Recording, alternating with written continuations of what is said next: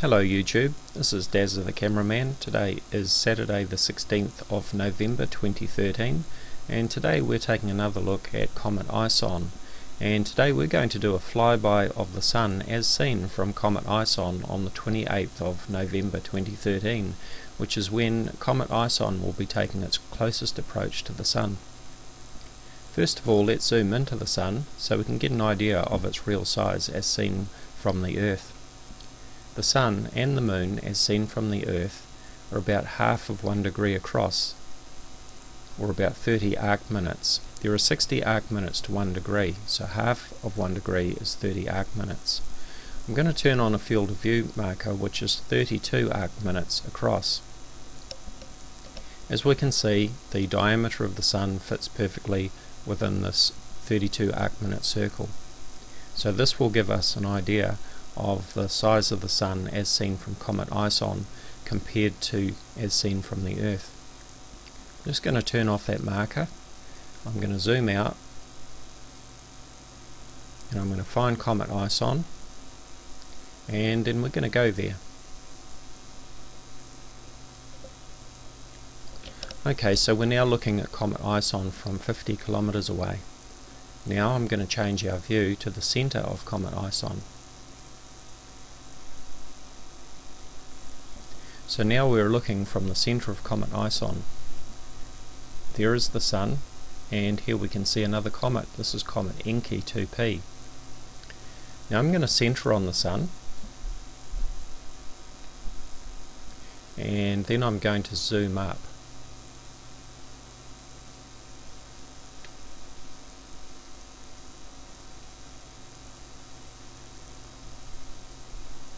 Okay, so I've just zoomed up. We're not closer to the Sun, I've just zoomed up like we're using a video camera.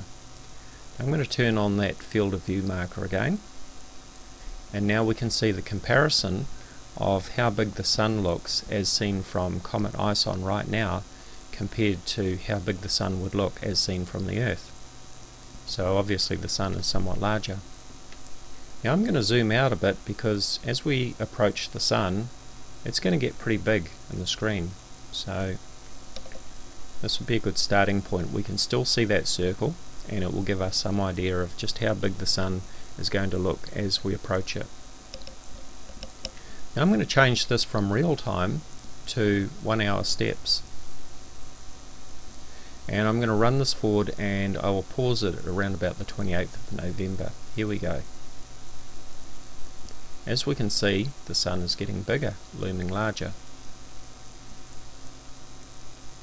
Okay, now I've paused it. It's on the 28th of November, and I'm going to change the steps from hours to minutes because obviously this is going to go by pretty quickly. Okay, here we go. So remember that that red circle in the middle is how big the Sun appears to be as seen from the Earth. So Comet ISON is passing very close to the Sun. And now we can see that the Sun has completely filled our screen. We're at a closest point now. Now we're heading off.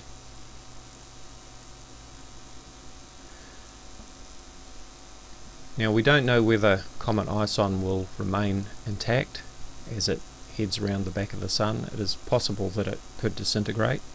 If it does disintegrate, it will just carry on its trajectory, on the same trajectory that it's currently on. There is no chance of it heading off course and hitting the Earth or anything like that.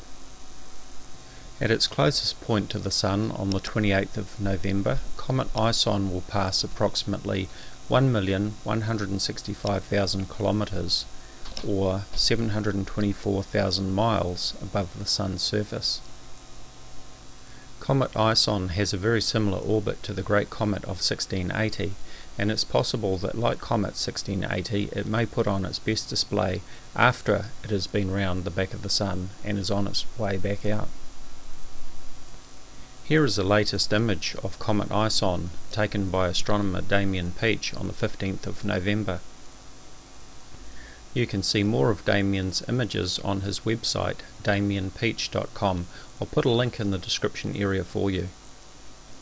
As always, do check out my Facebook discussion page, Voices of Reason to Explain X or VORTEX. I'll put a link in the description area for you. Thank you for watching.